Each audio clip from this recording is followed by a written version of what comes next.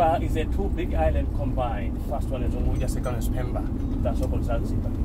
So the general population of the people 1.3 million between both islands. So Zanzibar is Arabic name, means Zanzibar, just the land black people. So Zanzibar first was colonized by the Persians from Iran around 11 up to 14th century. While around 14th century to 17th century, Zanzibar was colonized by the Portuguese. I hope you remember famous explorers like the Vasco da Gama, once started to make expedition for India around 1498. So around 18th century, Zanzibar was colonized by the Sultan of Oman. So during that time, the first Sultan of Oman we call Said.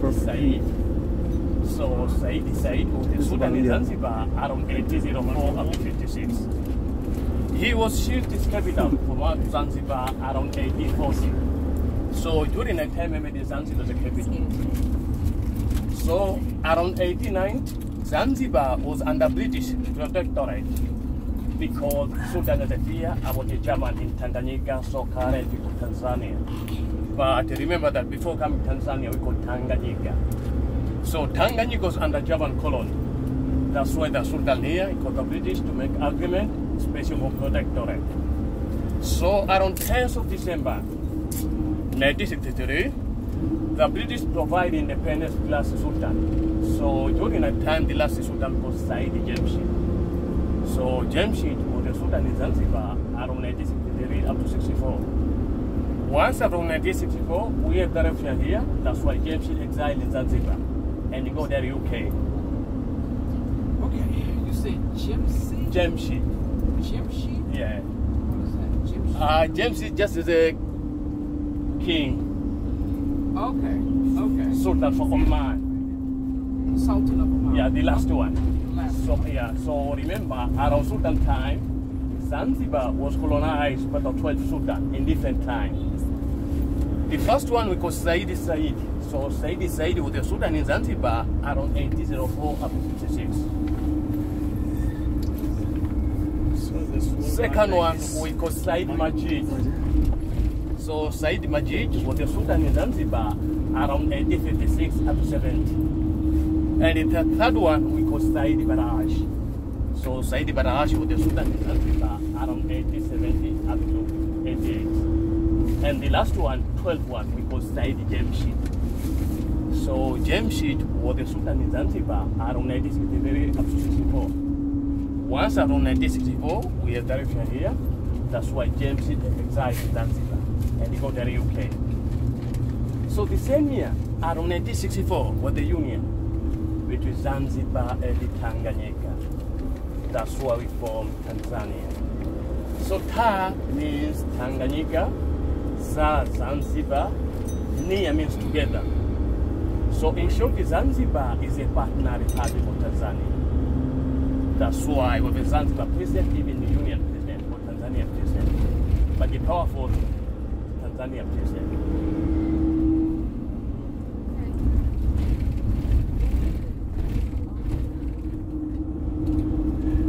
So in short, Tanzania included Zanzibar.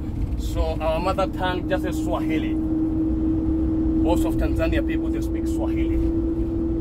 So Swahili, they come from different words. And they borrow different words from different languages, like Arabic, English, Portuguese.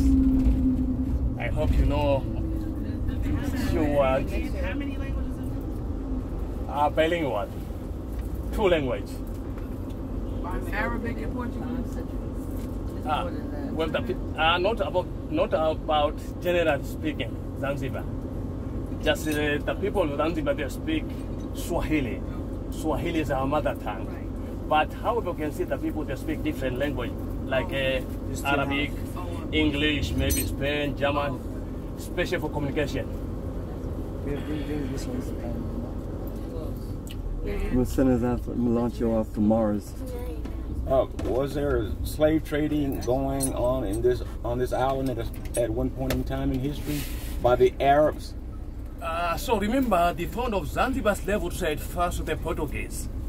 First with the Portuguese? Yeah, Portuguese, and especially beginning of 15th century. But later on, once after around 18th century, slave trade flourished once after becoming the Arabs. Yeah. Because during that time, even the Arabs, they need the slaves. Okay.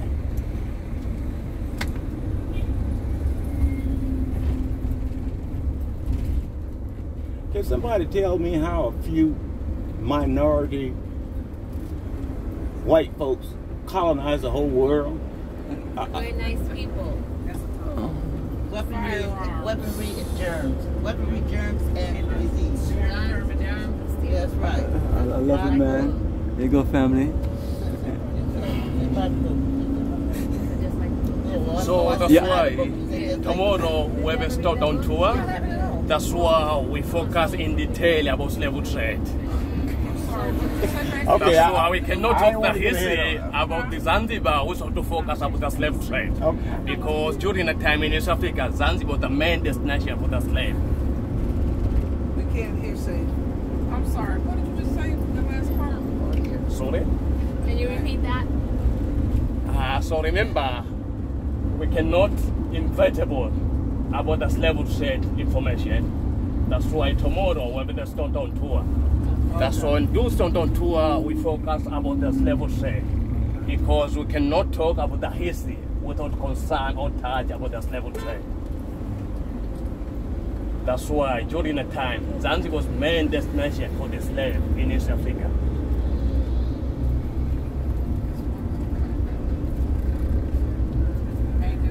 This is a busy little place. Yeah. It's amazing. You see this, and then you drive further north, you see paradise. On Zanzibar? Same island. That's why you have to go north to really enjoy paradise, because there's too much city stuff down in the north. South Africa, same way, kind of. You feel like God's house, you know.